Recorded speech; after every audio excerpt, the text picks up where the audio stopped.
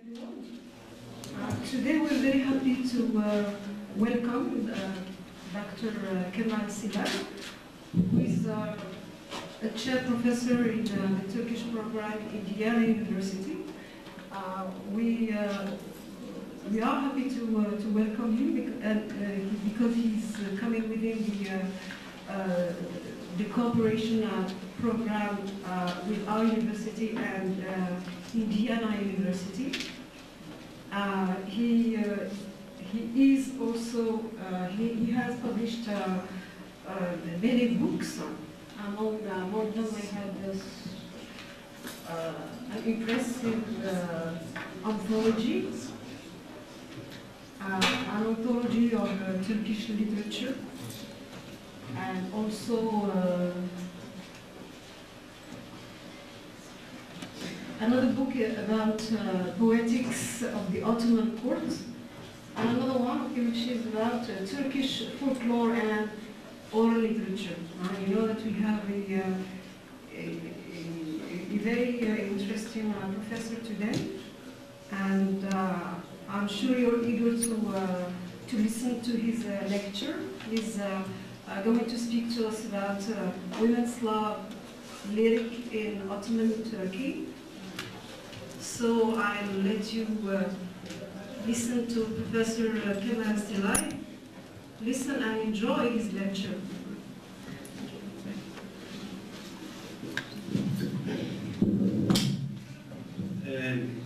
For some reason I cannot sit and lecture, so I'll just try to perform here a little. But first I would love to thank Fatima for the lovely presentation. I don't think I deserve these words, but thank you so much. Also, I am very grateful to Professor Dries Wawisha for making this visit to Morocco, my very first visit here, possible. Also, if I could thank the entire nation of Morocco, I have not seen a hospitality of this sort for a long time. I'm very happy, I'm grateful. I would also like to thank the Moroccan government for not requiring visa from Turkish citizens. That was quite some experience for me. I was shocked. So apparently there is one country in the world which is not suspicious of Turks. I was very happy. Well, today I'm going to talk about an upcoming book of mine. Actually, today I will cover more Ottoman women poets than I am going to deal with in my book. I am focusing on one figure called Mihri Khatun, but I would like you to get a general idea of how women wrote poetry during the Ottoman centuries in Turkey.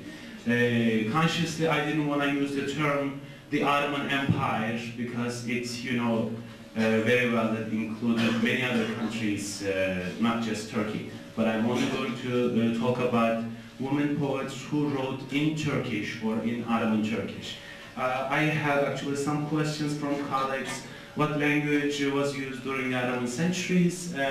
It was Turkish, but Ottoman Turkish. It was a court language, not really that much spoken, but a written language. Also, please accept my apologies that I'm speaking in English here, talking about Turkish literature to a Moroccan audience. I wish I could do this in Arabic, inshallah next year. How should I start? If you don't mind, I'm going to read a paper to you, but let me give you a little introduction of how this interest in me started with women's writing. I was an undergraduate student. I'm sure many of you are undergraduates here. I was curious about whether there were women poets writing in Turkish during the Ottoman centuries. I knocked on one of the doors of one of the greatest professors of classical literature in Turkey and said, "Hocam, ya Ustazi, I would like to work on women's poetry." He just kicked me out from his office, said, "Don't you have anything better to do? There are a lot of great men poets, thousands of them. What are you going to do dealing with second-class poetry?" That's how he put it. Well, as a rebellious student, I continued to think about the place of male or female discourse in Ottoman court poetry. I am at the present stage unable to present satisfactory answers to every question that I have been asking about these women.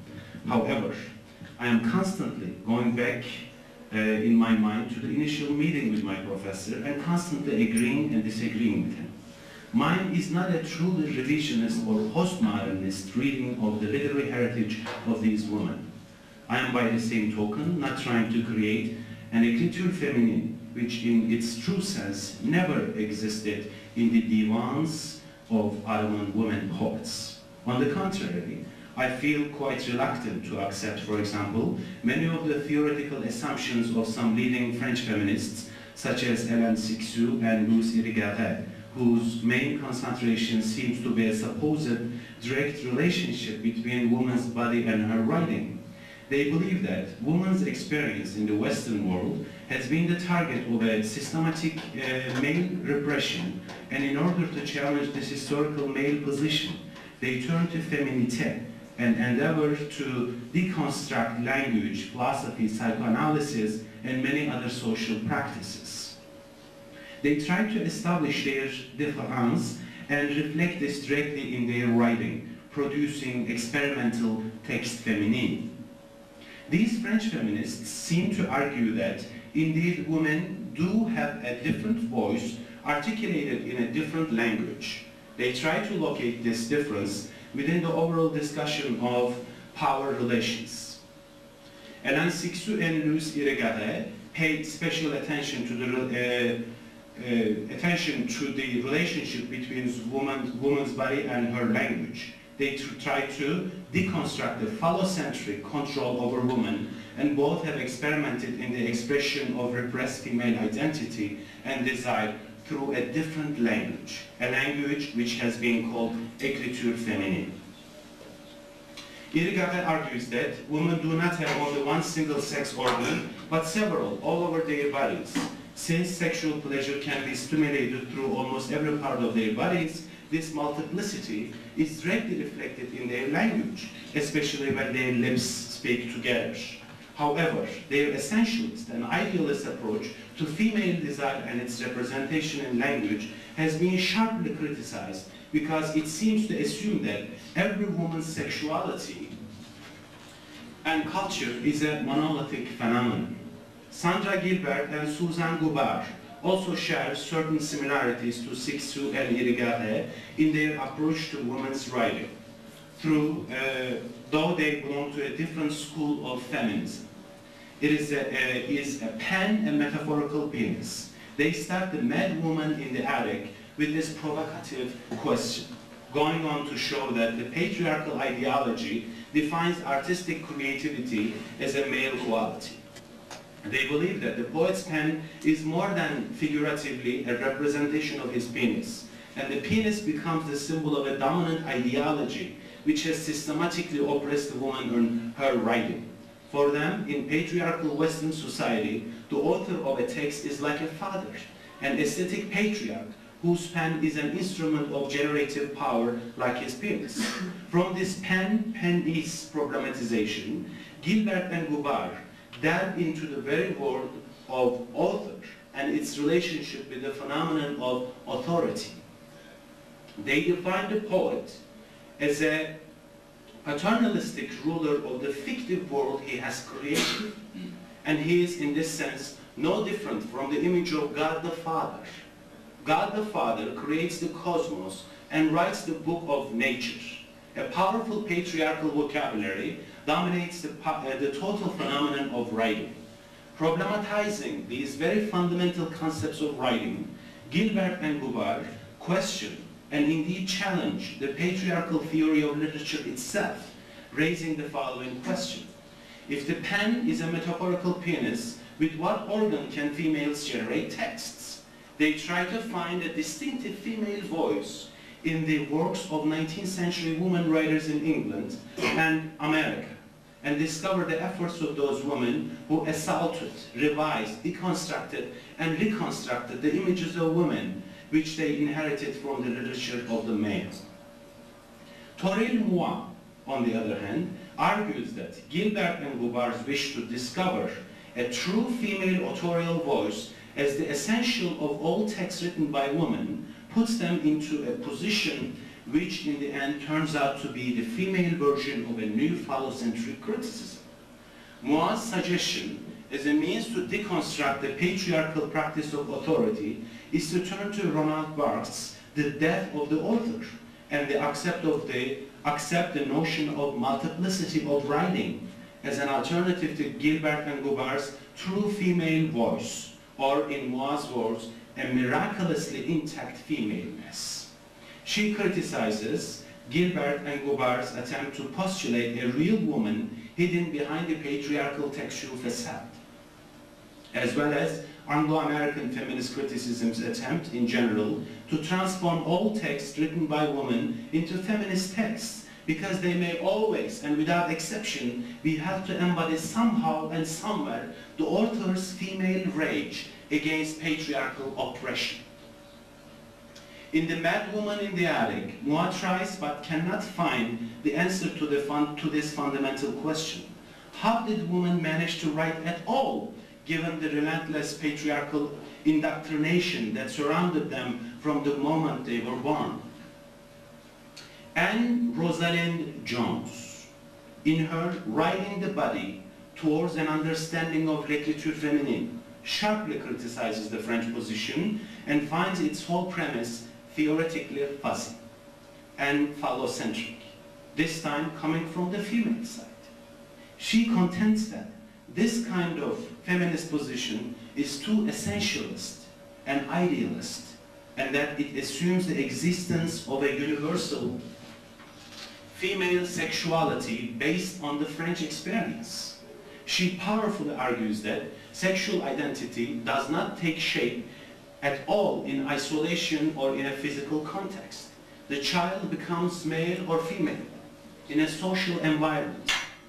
What Jones suggests is a different feminist model that takes place into account the more complex social and ideological power relations which for centuries have controlled and dominated the position of women and their production. As she says, how can one libidinal voice or the two vowel lips so startlingly represented by Irigaray speak for all women?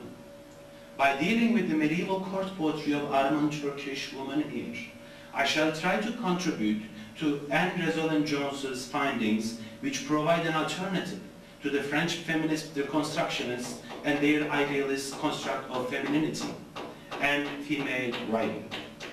In her recent book, The Currency of Eros, Jones concentrates on the love lyrics of 8 European Renaissance women poets and attempts to explain how they gained access to and acceptance in the reigning male-defined and male-dominated poetic discourses, despite all of the ideological pressures of the patriarchal society which were working against them. Jones develops her analysis of these women poets from the theory of negotiation, which she defines as the range of interpretive positions through which subordinated groups respond to the assumptions encoded into dominant cultural forms and systems of representation. In this theory of negotiation, there is always a degree of give and take between the subordinated groups and the dominant entities. In that, production and reception is a two-way circuit, especially in systems in which imitation is a fundamental principle of composition. Building upon Stuart Hard's definition of possible viewer positions, Jones delineates 3 different categories of negotiation which involve differing degrees of challenges to or disturbances of the dominant systems of production. Her first category, the dominant hegemonic viewer position, is defined as one which receives and reproduces a public text obediently. However limited in its scope, this position still destabilizes the gender systems, since a woman whose claim to public language was prohibited because of her gender uses that discourse and its prestige to validate her entry into the stage. Her second category involves a negotiated position in which the subordinated group accepts the ruling ideology inscribed into a text but particularizes and transforms it in order to serve a different group in more local and restricted situations. For instance, a woman who writes love lyric within traditionally male-oriented, male-defined symbolic systems makes certain local modifications while still accepting the global framework of the discourse. She creates a negotiation code which is sustained by its differential and unequal relations to the discourse and its logic of power. The third and most challenging category is the oppositional position, from which the ideological message and force of the reigning code is re-articulated. That is pulled out of its dominant frame of reference and subversively inserted into an alternative frame of reference. Based on my ongoing efforts to decipher the Ottoman Turkish divans written by women, the first two stages of negotiation that Jones describes seem well suited to explain how Ottoman women poets of the medieval period, which in our case started around the 13th century and continued until the late 19th century, managed to write love lyric in literary circles which were dominated by male authors and their aesthetic, social, and ideological values. The third stage is more readily observed in the writings of the first modern Ottoman women writers of the late 19th century and the early 20th century. Here I will only talk about the medieval authors and these first two positions of negotiation. Again, I would like to clarify that I do not use the term medieval in a Western understanding. If we are finding features of medieval literature, let's say in the 18th or 19th centuries in Turkey, then I won't hesitate to use the term medieval. Just like all the other theories. We cannot just borrow one theory created somewhere in Paris or somewhere in London and say, here you go, we can just, put this theory and understand our culture. No, we should constantly try to test them and challenge them. It's not just a matter of simple copying of what the others did. We have to contextualize these things. We should start with a few very general observations regarding Ottoman lyric poetry and the traditional conventions which continued to hold sway throughout the Ottoman centuries. It was predominantly defined according to Persian classical poetic models and adopted much of the same Persian poetic vocabulary and imagery. It was an idealized discourse which portrayed a love of fantasy quite cut off from any grounding in the real world. Much like the various love lyric traditions in Europe described by Jones, Ottoman love poetry was a tradition defined by and for men. In this poetry, woman was the silent and distant object of male desire. The beloved is rarely given a voice with which to articulate her own experiences and emotions in the love relationship. Rather, they always pass through the filter of the male lover and his own gender-specific perspective and interpretations. For the woman who dared to venture into the poetic discourse as a poet, there were certain essential obstacles. The tradition provided few or no models for her to emulate. There are only a dozen or so documented woman poets from the 15th to the 19th century who wrote within the divan tradition. And in fact, almost every kind of existing writing, starting with the Holy Book itself, was the product of male minds. Any written portrait of women and their emotions, experiences, in fact, their very definition as women, came from the male-oriented constructs. Indeed, this situation in love poetry is in large a part of the reflection of the general structures of medieval society in both the East and the West, which was not only silenced women in society through institutionalized religions and other means of power, but most of the men as well. It is in the love lyric that the power of the male voice and of male dominance is reflected most clearly. Jones describes a situation in European Renaissance literature, which bears striking similarities to medieval Ottoman lyric poetry. She says, in fact, love poetry centralizes sociosexual differences as no other literary mode does. The narrator of epic or prose romance is not necessarily marked by gender. The speaker in erotic poetry always is. If women are disempowered by their placement in a visual and symbolic order structured around men's fantasies, And if worldly as well as verbal power is always at stake in reigning love discourses, then a woman love poet is certain to disarticulate and remobilize the sexual economy of her culture.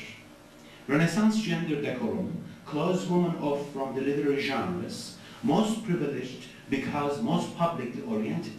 Epic, tragedy, political and philosophical theory, but love lyric, as an ostensibly private discourse, could conceivably be allowed then. In practice, however, the ideological matrix that associated open speech with open sexuality in women made love poetry an especially transgressive genre for them. The genre of a semi-private sphere that broke down certain categories. The woman love poet, exposing desire for a man who was not her husband to the gaze of a mass readership, was a public woman, a term that in the 16th century in Europe meant a whore. During the majority of the almost 600-year reign of Ottoman poetry, originality, individual viewpoint, personal outbreak of emotions, and sincerity were not the goals of the poet, at least insofar as he adhered to the classical canon and to the traditional models. Of course, Ottoman poets felt emotions, experienced or longed for love, and had personal opinions. The point is, nevertheless, that the tradition left little space, presented few models by which they could articulate their personal life in this poetry with a canonized language.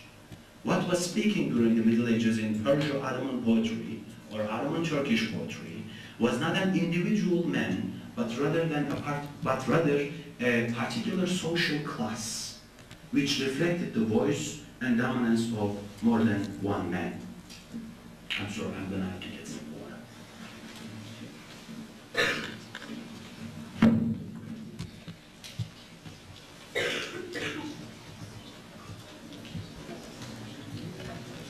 Course, which seemed by definition to necessitate her silence, her obedience, and her inaccessibility.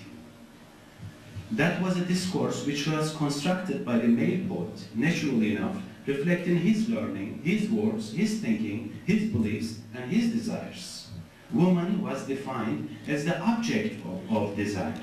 How was a woman poet to assume the role of a speaking subject, the active agent and pursuer of love?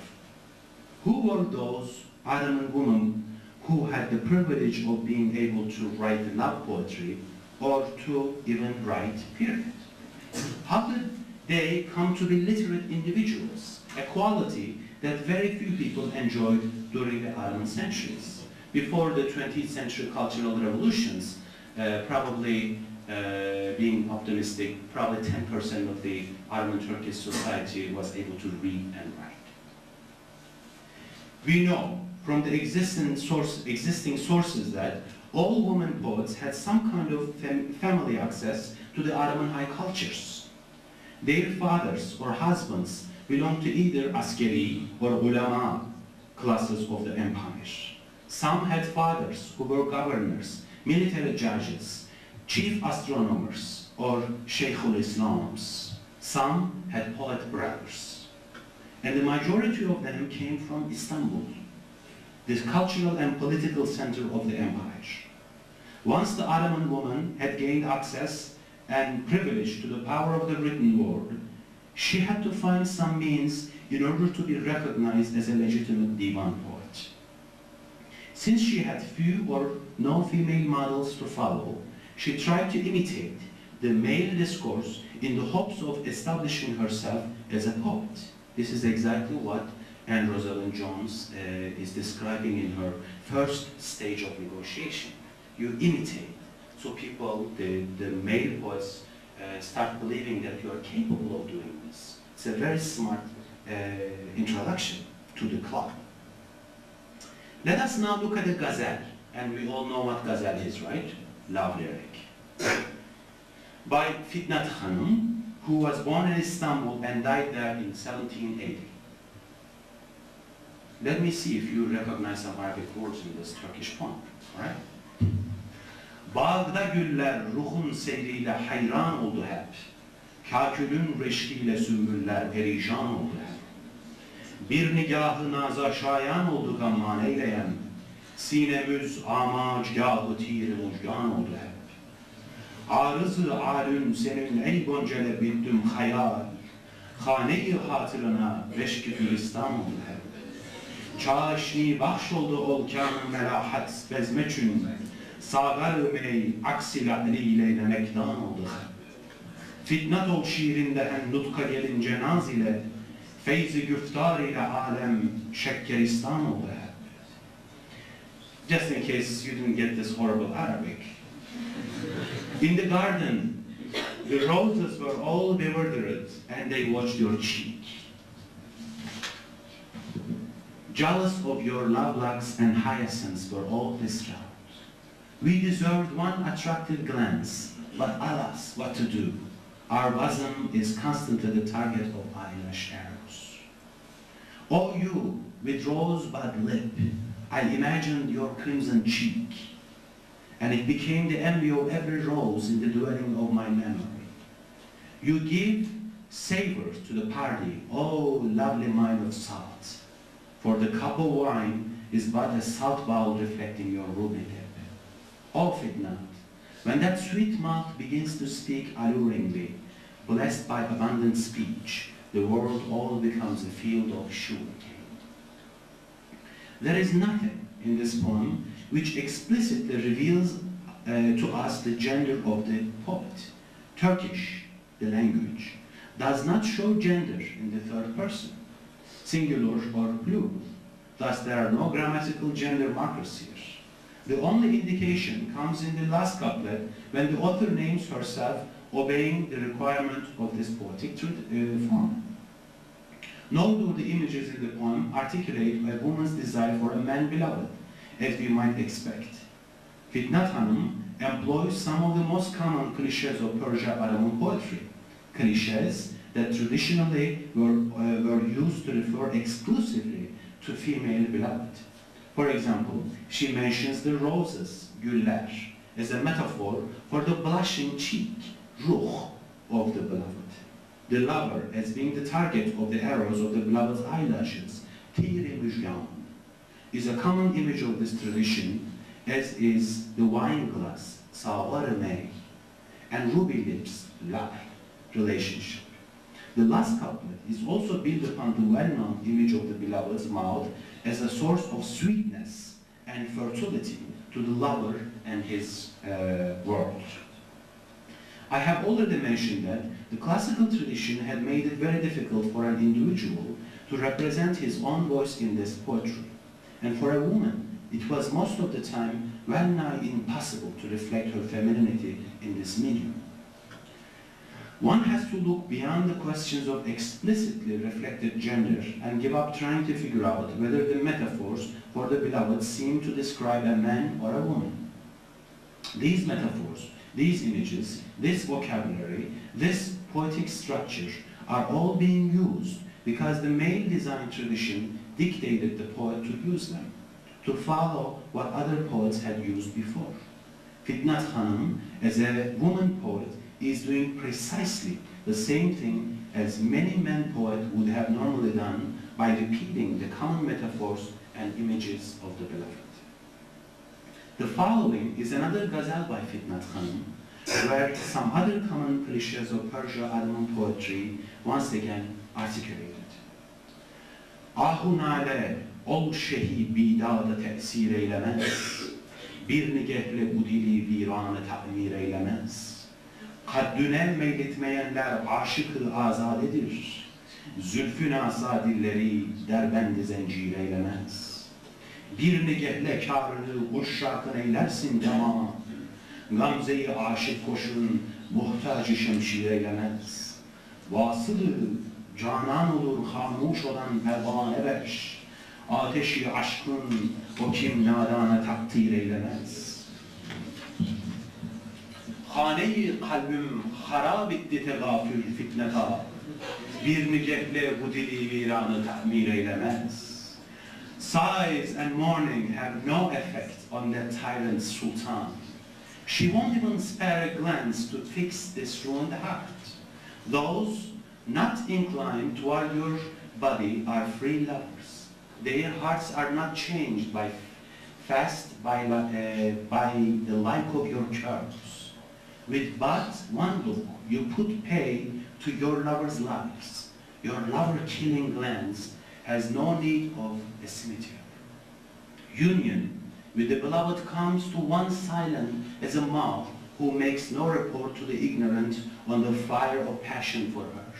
Of it not, her or his indifference has destroyed my heart dwelling. She won't even spare a glance to fix this ruined heart.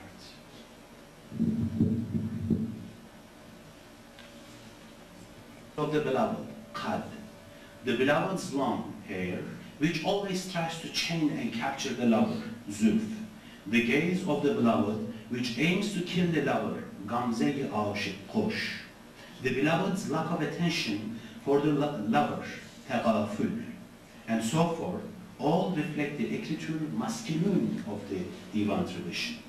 Again, there is nothing that is specifically feminine about the speaking voice in this poem, except the very name fitnat.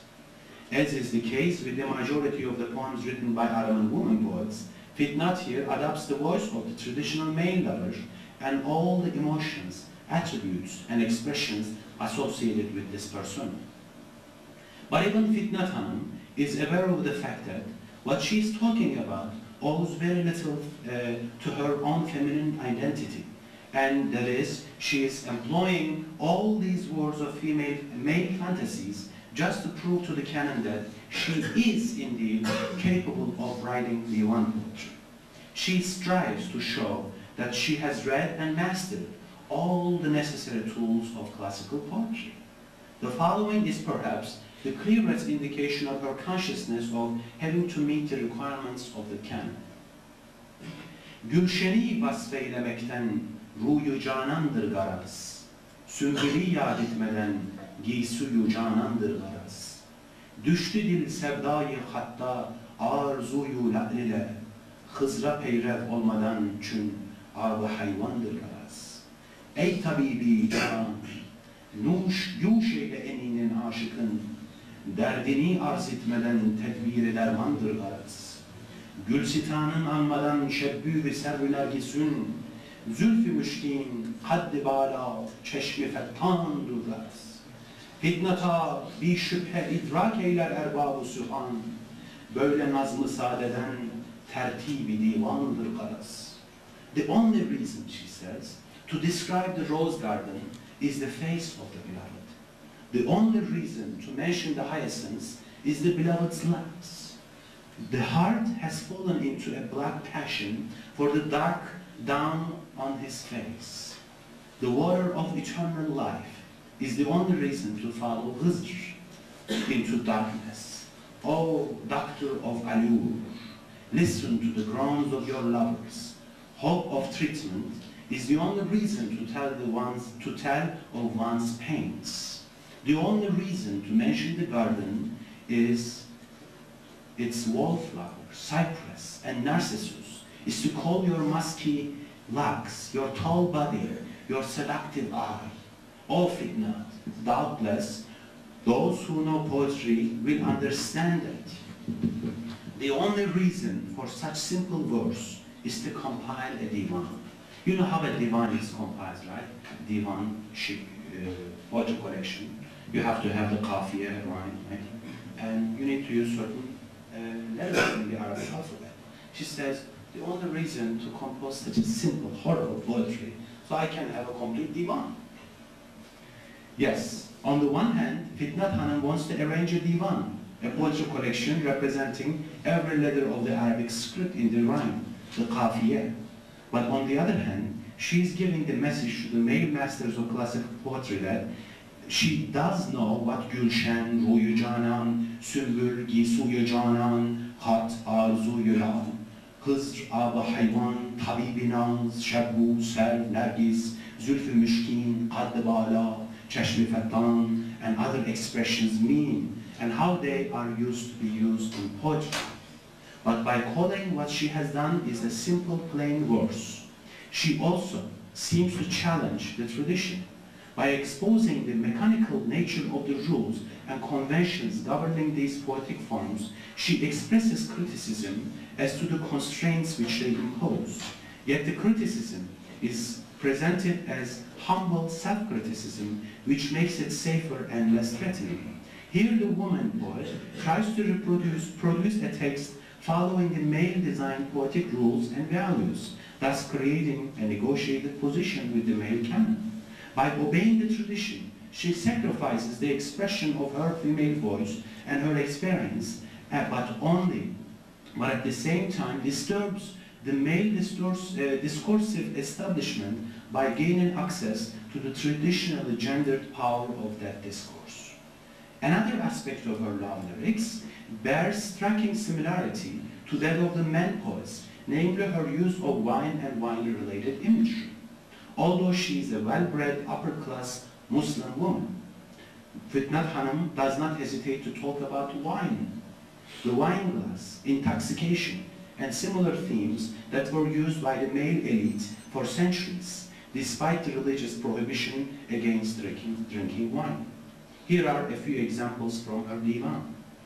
Def-i khumara istersen çare ey gönül, ben bildiğim ilaç hemen vaat edir sana. O heart, if you wish to remedy the morning after's woe, I suggest you take as cure the wine that caused it. You know, you drink at night and wake up in the morning, you have headache. The medieval poets suggest that you drink a little more in the morning. Neşve-i can muhabbetle gönülcü şeyler, çekilen derdu gamı cümle feramuş eder. The heart boils up at the cup of affection's intoxicating scent, and the pains and griefs it suffered are everyone forgotten. In a müfret, she says, aksi çeşmin görecek camı meyina biçre, sandılar nergisi terdür, gülü şağla biçre. When they saw your eye reflected in a limpid cup of wine, they thought it a must Narcissus within a dura fresh rose. Men poets who might have attracted criticism for talking so much about wine could always fall back on the mystical interpretations of these images, and the stronger excuse perhaps that the tradition called for such images. Nevertheless, women who use these images run a greater risk of attracting attention and criticism from the society. Similar usage of these wine-related images, used so often by men, as well as those I have been citing, can be found in the divans of all Ottoman women poets, from Zeynep Hatun, 1447, to Leyla Hanım, 1847, to Şeref Hanım, 1861. All of them use the conventional images of love lyric poetry without troubling the definitions of gender roles which were inscribed within the images themselves. This poetry was very specific in assigning to men the active and eloquent role of subject as subject of love, and to women the passive and silent role as the object of love, the distant, idealized beloved. And yet, these women who adopted the persona of the male poet lover were, to some extent at least, renouncing for themselves that silent, passive role of the beloved. This element, therefore, must be seen as a disturbance, a transgression, however timid, of the canon and of the roles it assigned to women. Şeref Hanım says, Şebi lebi şekervarun görüp bir ihtiyar oldum, kemendi zülfüne yarın giriftar şikar oldum. When I saw his sugared lips, I lost all will. I was caught, prey to the lasso of my beloved's ringlets. Leyla Hanım too does not hesitate to sing his words in her divan. Gülşende saki, nuşu şarab etmek isterim. Ol bezme murgu canı kebab etmek isterim. Göstermez oldu aşıka olmak cemalini, bir ah ile cihanı harap etmek isterim. Cupbearer, I wish to drink wine in the rose garden. I wish to roast the bird of my soul for that party. That moon no longer reveals his beauty to the lover, so I wish to destroy the whole world with a sigh. Already in the 15th century, Zeynep Hatun had not only accepted the word of the male poet, she also articulated one of the most common patriarchal notions concerning women in the Islamic Ottoman Turkish society. The notion of woman's greed and inferiority. Her following gazel reads, Keşfet nikabını yeri görüp münevver et. Bu alemi anasırı firdevs-i enver et. Depretle günü cuşa getir havz-ı kevseri. Anber saçını çöz bu cihanı muattar et. Hattun berat yazdı sabaya dedi ki tiz. Var milketi hıta ile Çin'i musahhar et. Ab-ı hayat olmayacak kısmet ey gönül. 1000 yıl gerekse Hızr'la seyri sikender et. Zeynep, kom eyli ziyneti dünyaya zen gibi, merdane var, sade dil ol, terk-i ziver et. I'm going to read only the last couplet. Oh Zeynep, she tells herself, go simply, go bravely like a man, surrender all decoration, abandon your love for this adorned and deceiving world. In order to gain acceptance as a poet,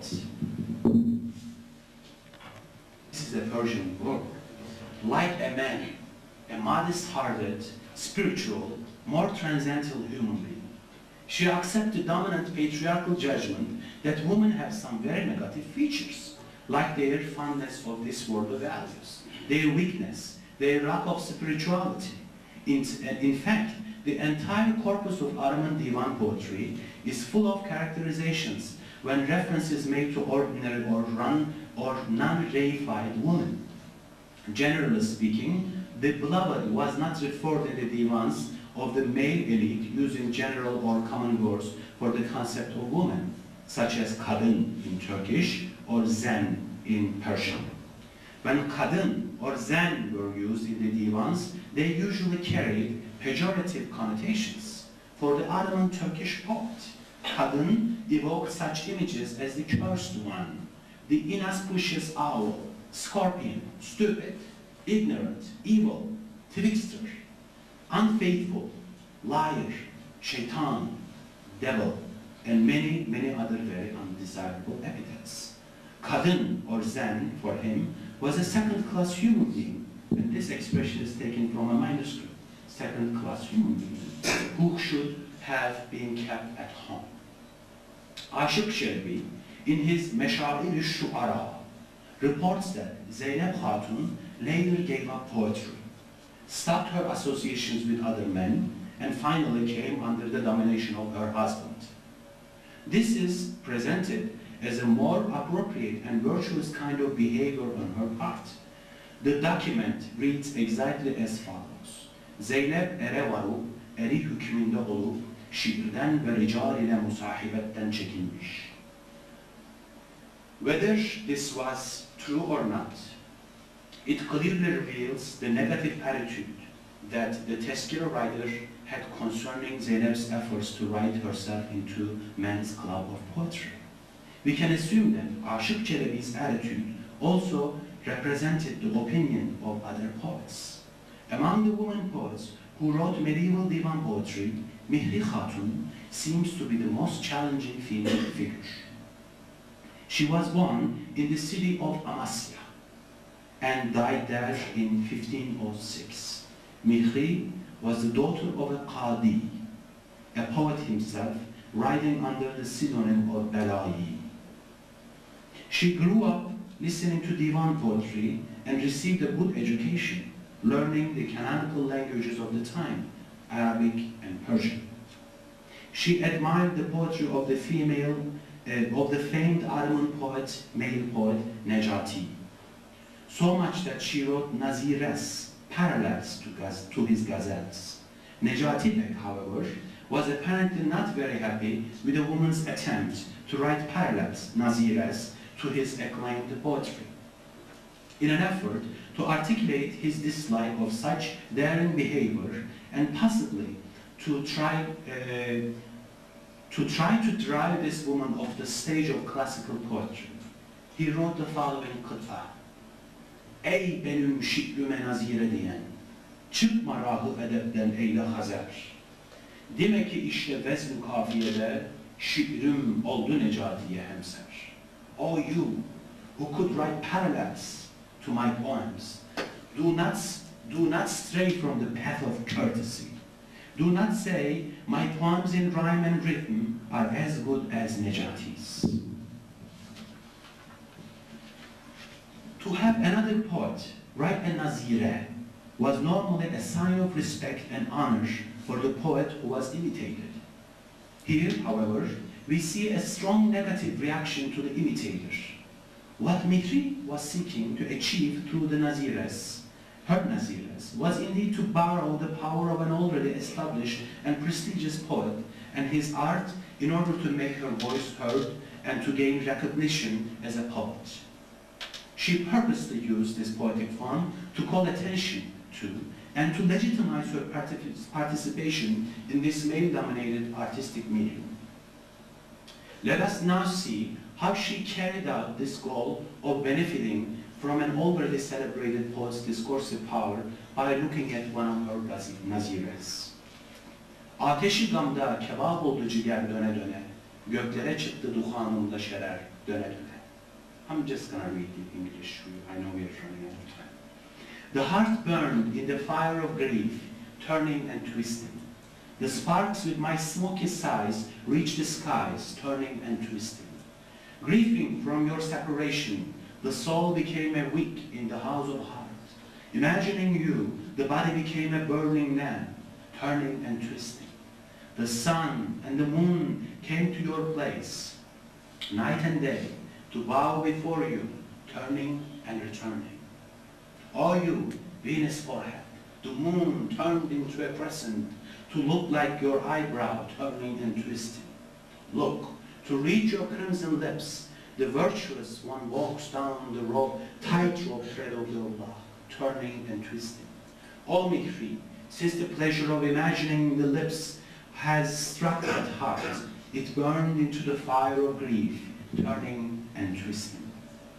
This parallel to Necati's very well-known ghazal with the redif döne döne, turning and twisting, is indeed a very successful rewriting and does not seem to depart from the usual way of composing a nazire. There is nothing in a nazire like this to elicit, to attract such an angry response from the male poet Necati. According to defteri müsveddat il-a'mad ve tasadduqat ve tashrifat ve gayrihi, Mihri Hatun received much more money from Bayezid II than did Necati Bey. Thus, jealousy might explain his indignation in part. However, it seems obvious to me that Necati Bey's anger still must have had something to do with gender. How could a woman receive more money from the Sultan than a man? And in addition to any financial competition, Mihri was obviously overstepping some boundaries by manipulating the traditional and perfectly acceptable nazire form to gain admission into an area from which she was normally excluded by gender. As I have already stated, Mihri Hatun was the first female voice to challenge the social, the literary constructs which marginalized women or relegated them to the role of a silenced and fetishized object of male desire.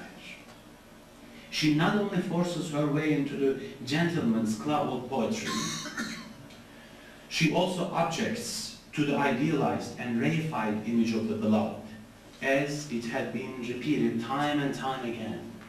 The following poem is a surprising and explicit rejection of the cliché beloved of divan poetry, which was the creation of male imaginings. I'm going to just put this transparency here. This is just to protect myself as a scholar, just in case you think you don't think that I wrote this myself.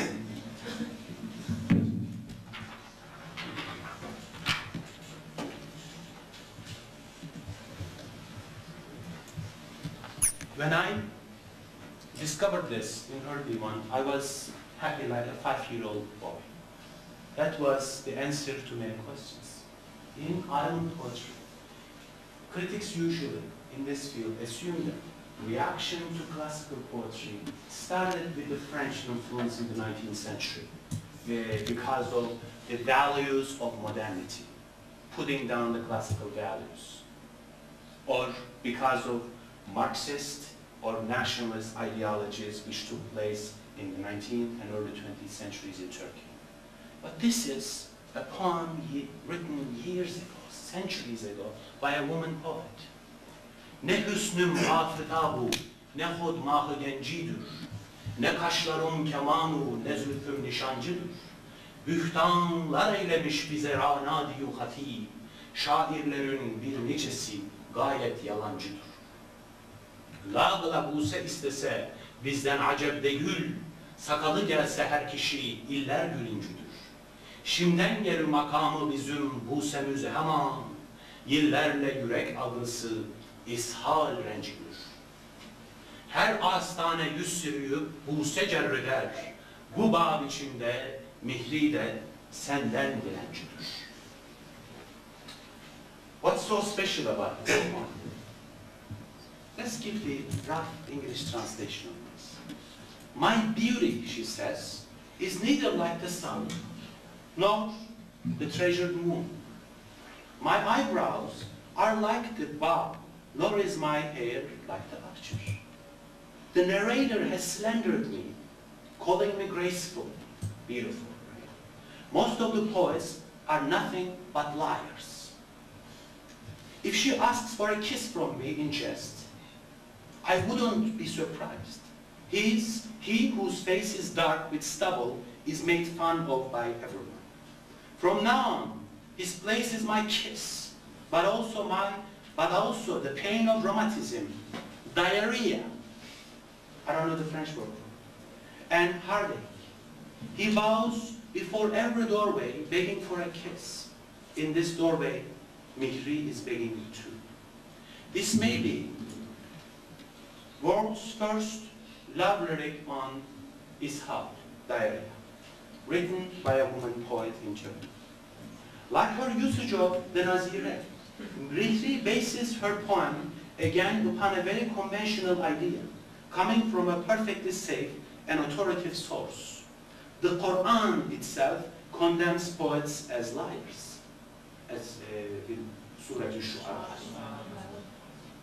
Although this is not in any way a religious poem, Mihri seizes this opportunity to combine the religious denunciation with a commentary on the falsity of the canonized images of the beloved in classical poetry. She fills the beginning of her ghazal with traditional images, but only to negate their validity. She shatters the reified and idealized woman of the male canon with her mention of the very graphic bodily sufferings of a real human being. The male poet, lover, traditionally expressed his emotional anguish with physical and bodily metaphors, but she ridicules these conventions with her exaggeratedly indecent images. She mocks the entire persona of the supplicating lover, just like everyone makes fun of the man with his stubbly beard.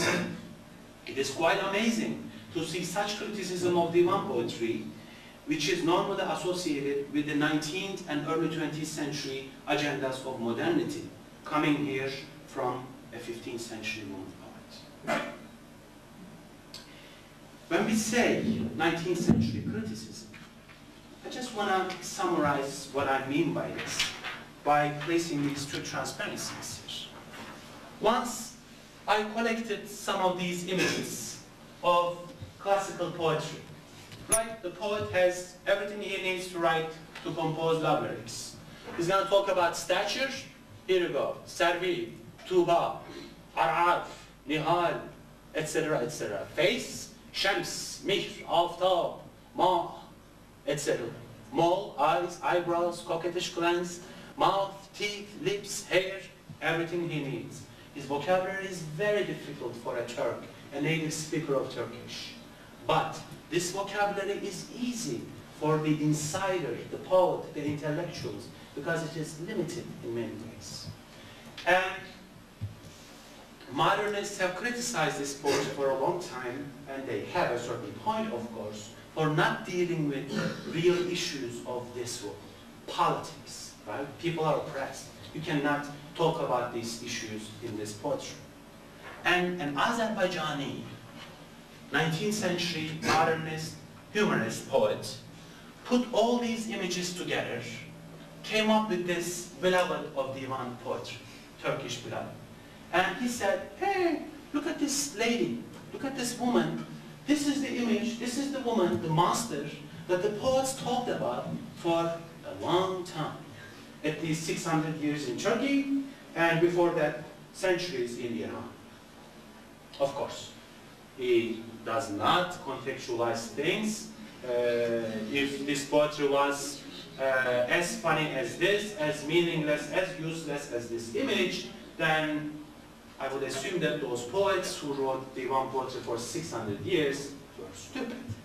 They had nothing to do and talk about one image. It's not acceptable. But yes, it's a great representation of the modernist interpretation of classical poetry.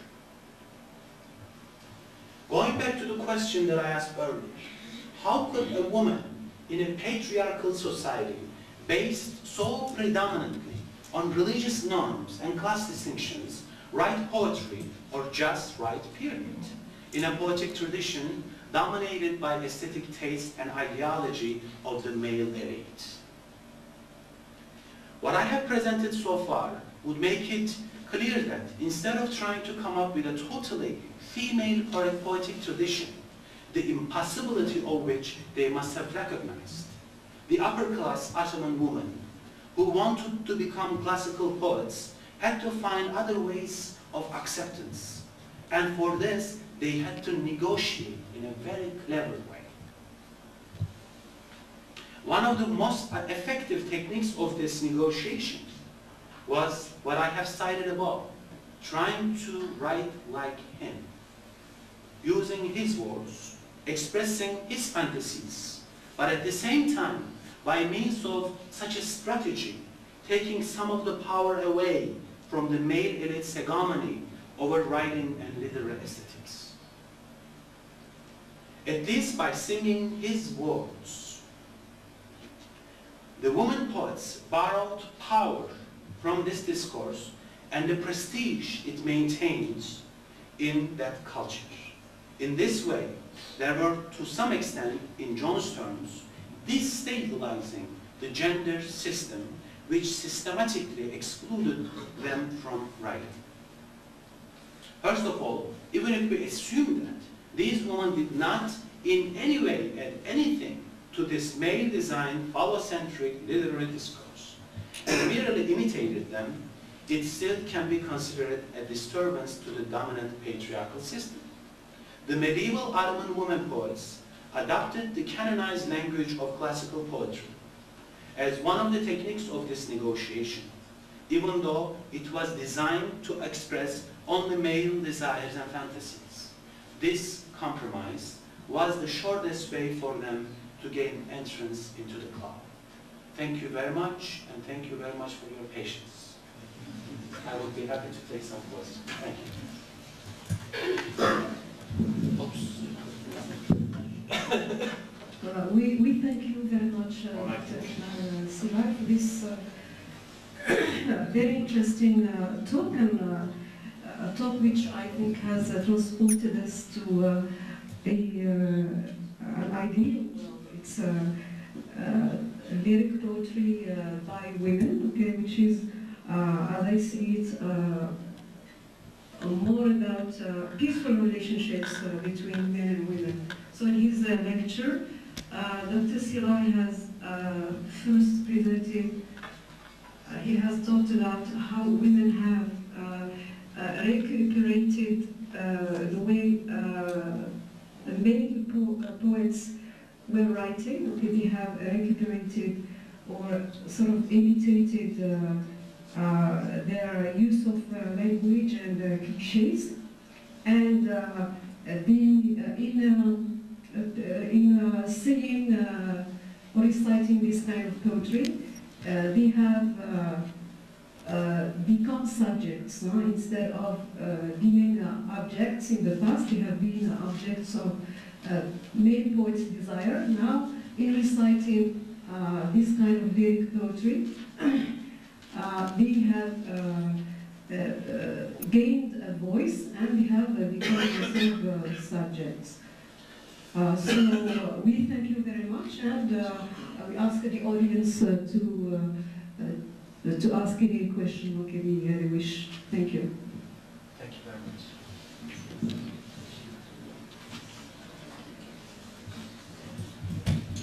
Could I have some questions, right? It was a long paper. No? Yes. Well, perhaps my question will be straightforward, but That's okay. yeah, I noticed that at the beginning you insisted or you focused on French criticism.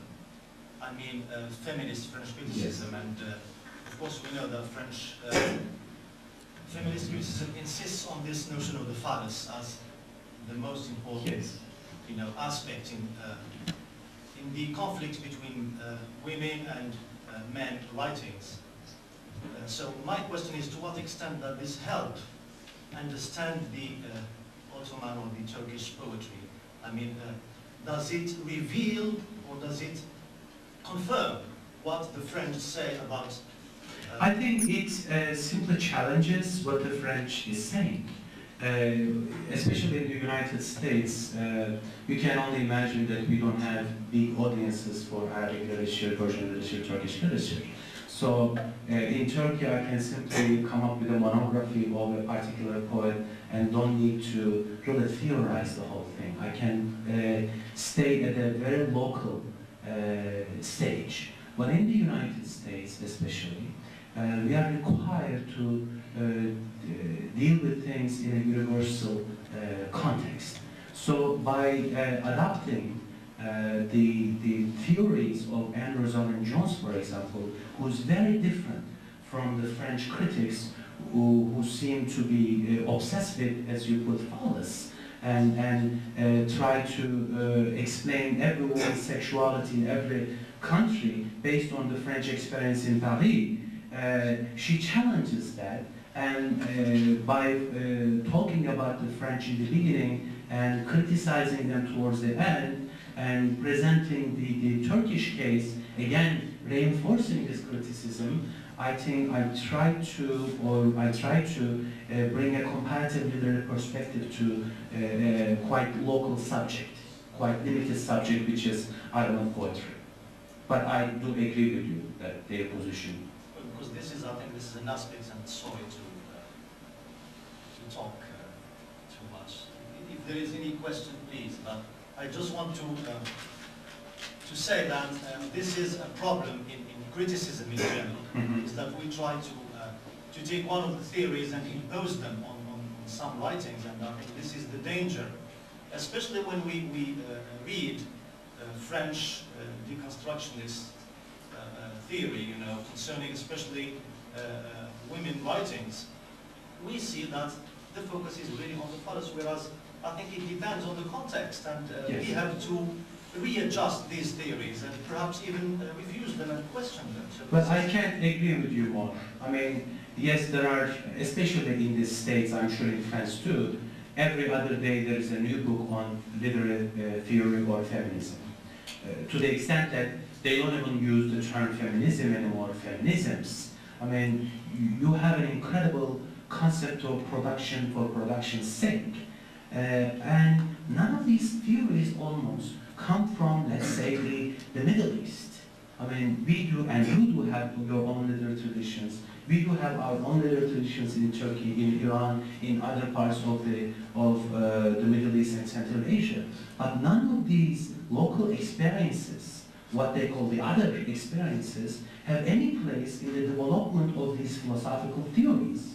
So to a certain extent, I think it is our job to get to know these Western theories very well, but not simply repeat them, but to constantly modify them and challenge them. So I cannot agree with you more, and that's what I have been trying to do. Yes? Yes, please. I would like you to tell something about this idea of negotiation that is introduced by Rosalind Jones. And don't you think that by imitating, for instance, you have been talking about women poets as imitating men, if you want, or male poets, and by doing this, they may, as you said, destabilize, for instance, the patriarchal power.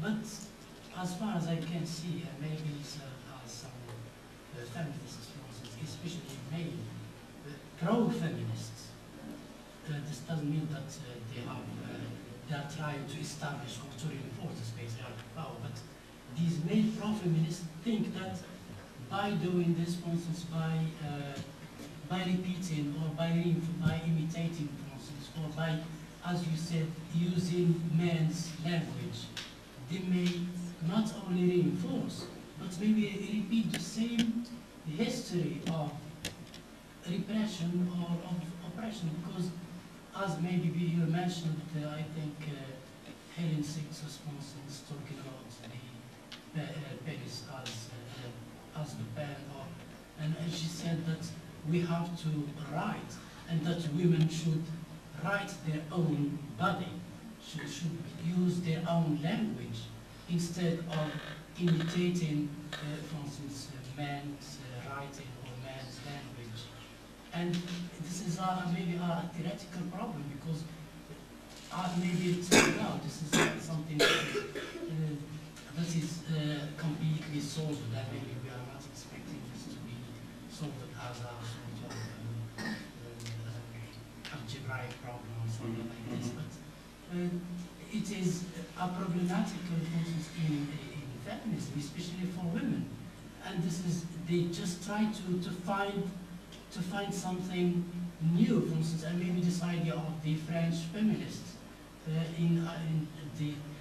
they were described or they've been considered as radicals, some of them. But maybe Kestiva is an exception, because she talks about this semiotic Korah, and semiotic Korah may apply, if you want, to these poets, especially female poets, because it has to do with this inarticulate pre-verbal, if you want, production. And maybe this poetry is something that has this type of aspect, because especially for female poets, because they are involved in a sort of struggle or conflict to find their own speech. And in this way, maybe Kristiva's view is maybe more positive, because she's not that radical and doesn't make this clear-cut, if you want, division between the two sexes as male or female, but she opts for a sort of midway, if you want, standpoint. And so this idea of negotiation, this idea of for women to establish their own field, their own language, don't you think that this imitation may only repeat his story, as we said, or repeat his history? I think I understand what you're saying. I'm not trying to go and try to find a feminine, purely feminine voice in the medieval texts written in Turkey in Turkish. When you read the Irigaba's this sex, which is not one, I mean, she's in the 21st century trying to create a feminine writing, and she's doing experimental things. But we can never imagine the same kind of experimentations from the past, even from the men. I mean, we don't even have men as a political power, as a social being, so free in this discourse, because the canon dominates everything. What Rosalind Jones tries to do is really actually escaping from the sexual concentration of the French feminists in general. She is a Marxist feminist critic, and she tries to see the writing of the past, in Europe especially Renaissance, as a social activity, as a socio-political activity, not as a sexual activity. And from this point of view, I found her approach quite useful to what was going on in Turkey during the Middle Ages, even in the 19th century, when all those activities of modernity and nationalism were taking place. Even in today's Turkey, you have several modernist movements. You have reactions from the Islamic fundamentalists, what they call, or Islamic revival. You have still, as a result of the Kurdish uprising in the East, you have the reaction, almost the reborn of the Kemalist ideology. And dealing with a society like that, where in which literature, adabiyat, and politics was always tied so closely, I think it would be a useless preoccupation for me. It would be a luxury, a quite bourgeois activity to focus on the phallus and nothing else. So from that point of view, I found Anne's theories much closer to what I am trying to do. But of course, I would never try to imitate Jones from that point of view. Simply copy her, translate her into Turkish, or re-articulate her in my book, and voila, I have the theory established for Ottoman woman. There is no such thing. Constantly modifying what she said.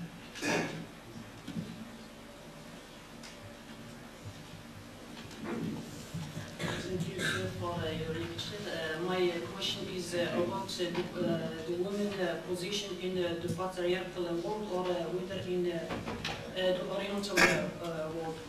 Don't you think that in the Oriental world, women is subordinated by considering her as a sexual object, or as a machine just to produce children, which exclude her from the world of literature?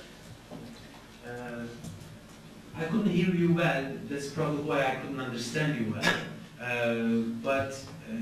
Do you exactly mean the Ottoman Turkish woman, let's say the subject is, saw themselves as, what did you say, children producing? In the patriarchal world. Or the Oriental world. So, in other words, do you mean, were they realizing where they were living? Is that how? We consider in the Oriental world, do we consider the women as just as a sexual object, or as a child machine to produce children? Okay. This view excludes her from the world of literature. Okay. First of all, if I could kindly warn you about one thing. By saying the Oriental world, or we, right? Did you mean we, the Oriental world? You know, that is quite a Western indoctrination. You're the Orient, you're the Orientalists. We're going to tell you how you think, what your history is, what your literature is. We are the experts. So, by kindly refusing what you use, I'm not going to use the term Oriental or the Oriental world. You know, what is the Oriental world? What is the Arab world? Right? Alam al-Arabi, Alam al-Turki. People say the same thing. There are different cultures, right, within the Arab cultures. In the Middle East, Saudi Arabia, Iraq, Iran, right? Islamic cultures. And Turkic cultures, Uzbeks, Kazakhs, Kyrgyz, Turks of Turkey. Or Turks in Morocco right now. They have different cultures. And how do we see women as sexual objects? Just simple objects who could help us produce children so we can, continue the generations? I would only answer your question by saying, who do we think we is? Depends on who you ask. If you ask me, I don't see Turkish woman or any other woman as sexual objects or just simple objects to produce children. No, I don't. They are social beings just like me. but there could be other answers from other Oriental societies to this question. I hope I was able to answer. If not, I apologize. Yes, please. Thank you, sir, for your lecture. My pleasure. Do you think that we can speak about women literature in, as we know that it is controlled by the man's ideology? Can we speak about female literature? Can we speak about female literature? You mean in the past, during the Middle Ages? Now in the, especially in Turkey now. In Turkey, yes. I mean, but when I write a book, do people refer to what I wrote? Oh, another male literature is just out. Or when I read Yaşar Kemal, Nazım Hikmet, do I see him as a man? Like, let me go and read a man poet today. No. But there are a lot of poets who happen to be born as women, who struggle, at least in today's Turkey, almost what Anne Jones describes as the third level of negotiation. You are challenging the ideology, the male ideology in society. You're trying to subvert things. You are in a more struggling position than obedience, or trying to find very kind, secure ways of challenging. Yes, in today's Turkey, there are women who try to create a woman's literature, or feminisms of different kinds. There are women at major Turkish universities who believe in the Islamic ideology or Islamic way of living, and they create their own Islamic literature based on Islamic values. There are women who believe in the freedom, what they call the freedom that modernity or Kemalism or nationalism in the 20th century gave them. And they are trying to create a Kemalist literature, praising the founder of modern Turkey, Mustafa Kemal Atatürk. There are women who don't do any of these things, but simply read a lot of French stuff and translate them into Turkish and focus on their sexuality. They claim that early modernist ideologies in Turkey, and even today, turn them into sexless comrades of the Republic. Because they say, they for example claim, if you go to the villages of Turkey, you're not going to see anything but women who dress up black and white or gray. Where is pink? Where is blue? Where is the feminine sexuality? That's how they see it. But there are also women who try to establish socialist feminist writing. But can I call these things as women's writing? I don't think I can. By looking at the language, I cannot distinguish. But I know that the name is, I know the author, I can contextualize today where she lives, what she does, and I might approach it as women's writing. Yes, please. I have two questions. Yes. The first one is how can we get rid of this position? Because if we go back to the human history and its evolution, we say that in the matriarchal system the woman and man used to be the producers of the daily consumer goods of their society, and the woman used to have great respect because she gives children to the tribe, which were the continuation of it. So how can we, if we read it historically, we see that when the woman has lost her economical role, she has begun to suffer from this position. So I think that's my question is clear. And, so do you want to keep the system, or you're asking me how can we? Yeah, how can we get rid of this position? So how can we get rid of the historical position which continues? Is that what you're asking? No. Or how can we get rid of the modern position? Patriarchy system. But how do you again define patriarchal system? Like producing, making, forcing women Economically. produce children? No, it's not producing children, to take role in society, in economy. Because when the woman has lost her economical position, if we read it historically, we see that this is data. Yes, and my second question, when professor spoke about theory, I asked the question, which comes first, the thought or the reality? Which comes first, the Yeah. thought or the reality? In other words, which comes first, practice or theory? Yes, Theory or practice? Historical question. Which comes first, chicken? Well, you asked me some tough questions. The historicity. You have some history in mind, obviously, some kind of history. But can we really talk about history from a universal point of view? What is history for Moroccan society? What is history for French society? Or what is human history? Who wrote history?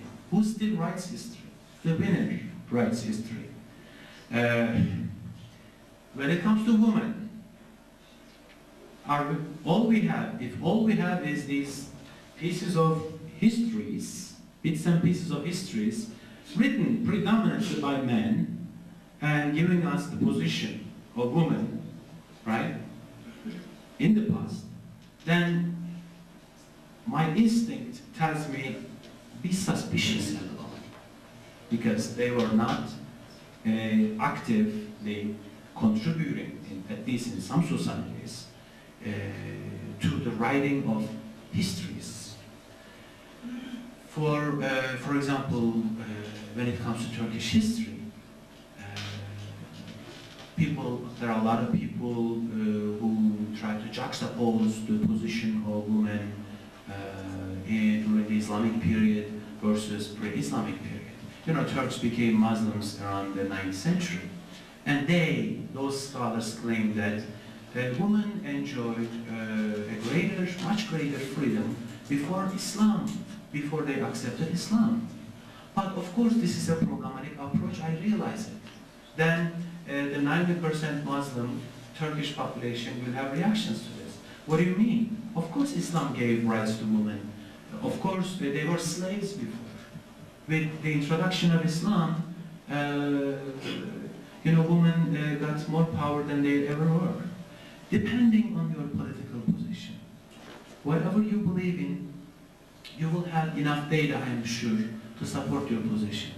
I only recommend, I hate to sound French, but let us enjoy our référence, and let us keep the civilized level of criticism, of discussion, of theory.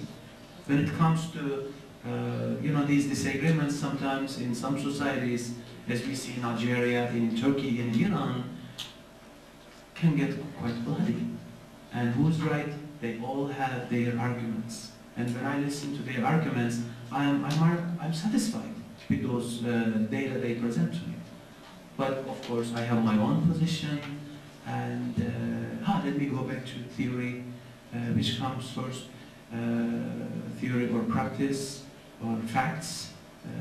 Again, the fact, the question is idea of fact, what is fact, who decides what fact is. I'm not going to go into that much, but to me, to be honest with you, especially growing up in Turkey, in many difficulties, to me practice comes first.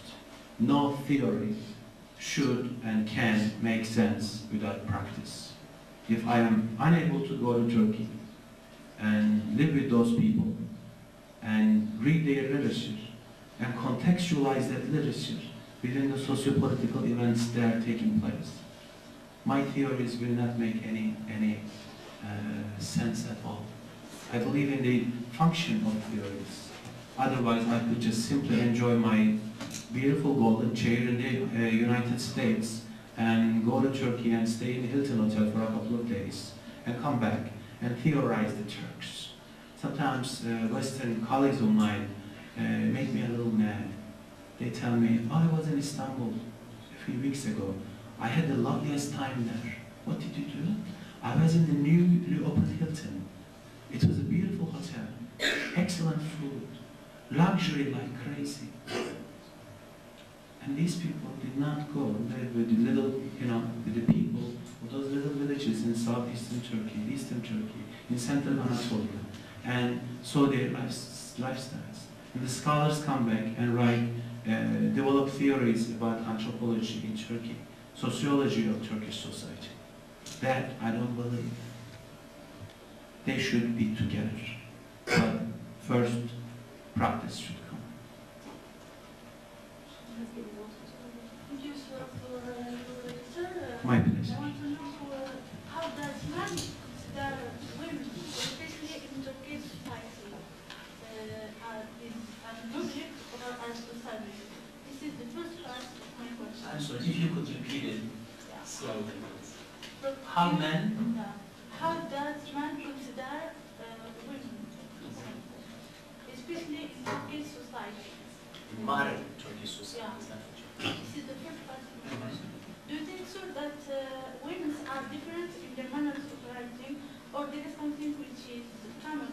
I mean, the Turkish women and Moroccan women. Thank you for the question. I wish I were qualified enough to talk about Moroccan women and their writings. Someday, hopefully. And this is my very first time here, and unfortunately I didn't have access before to the literature produced in Morocco by women or by men. Very little. Someday, hopefully I'll be able to try to do that. In terms of the question, how do men see women in Turkey? Again, you can go to Turkey, take an airplane, land in Istanbul, take a taxi, go downtown, you're in a different world. Take a bus, travel for 2 hours, stop by, have some tea. You will find a brand new society somewhere, so different. You keep going. It's a big enough country, a little bigger than France. But there are, I would say, literally hundreds of different cultures, what we call today Republic of Turkey or Anatolia or Turkey. You know the history of the Ottoman. When the Ottoman Empire collapsed, there were 50-some nations, 50-some nations, millets or entities living in that land. The nationalism comes, uses language as one of the ways of putting these societies, these different entities, different millets together, based on nationalism. But these people still continue their cultures, not officially, but these cultures still continue. So again, I cannot totalize. Am I the representative of Turkish men from Turkey right now? No. No way. Is my father? Absolutely not. Are my friends from Istanbul, Ankara? No. Depends on the social class, the religious status of the person, the economic status of the person, the educational level, the regional, their background, linguistic background, cultural backgrounds. Depends on who you ask. But if you're asking me how the official ideology in Turkey is making the Turkish men see Turkish women, then I can answer that question. The official ideology, modernist ideology, focuses on the equality of men and women. A woman can practically become the president of the country, and that was the case a few years ago. There are women professors all over the universities. There is nothing that a woman cannot do in Turkey that a man does, especially on an official level. But if you go to villages, if you ask my father whether my mother can do anything she wants, he'll say, absolutely no. La. Probably. Because is he a backward medieval man? No. That's his culture. That's how he grew up. Does my mother actually go to nightclubs and drink wine every night with other men? Is she sorry that she's missing this? No. That's her way of living. That's her values. If you ask her, she feels sorry for the woman who spend all their days in nightclubs and drinking wine and arak and smoking cigarette in public. If you ask her, she feels sorry for them. If you ask the modern woman, they feel extremely sorry for my mom and they try to save her, depending on their position. Again. Thank you. More questions? Yes, please. Thank you very much for your interesting lecture. Thank you. My question is, don't you think that the poems of the Turkish women is in a way or not, is not eclectic? It is not diversified. It has not this variety of subjects. It is only concerned, specialized only talking about love, sexuality, and there is no variety of subjects. They don't concern themselves, for example, political issues, criticism, or something. Well, they could not. Even men couldn't until the 19th century. Because this, I mean, of course, there are different genres or different poetic traditions like Qaside, right? Like Mathnavi. It's not just Ghazal. But the tradition, the court tradition, this is the literature produced at the Ottoman court, Saray Ottoman, and for the Ottoman court. These poets, the majority of them, were sponsored, were supported by the Sultan.